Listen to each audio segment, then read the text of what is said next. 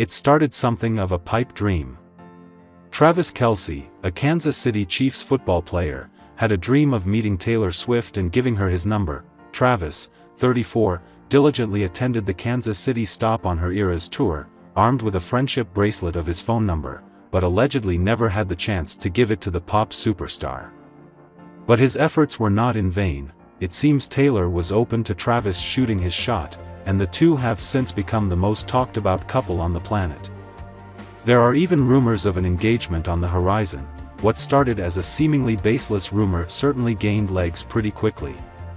Here's how the rumored romance between Taylor and Travis came to be.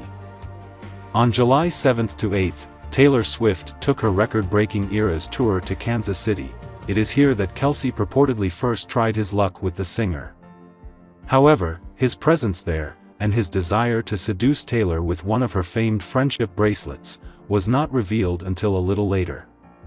On his New Heights podcast, which Travis hosts with his brother, Jason, Kelce addressed his failed attempts to grab Taylor's attention at the Eras tour concert. "I was disappointed that she doesn't talk before or after her shows because she has to save her voice for the 44 songs that she sings," he said on the podcast with his brother, Jason.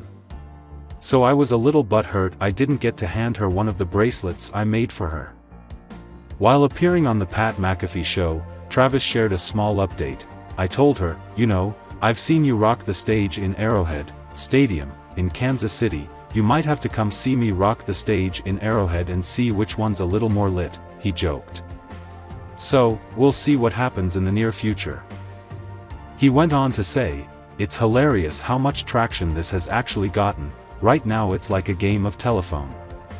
No one actually knows what's going on, especially when you got my brother, Jason Kelce, on live television telling people both sides. He doesn't know, it's true, this and that."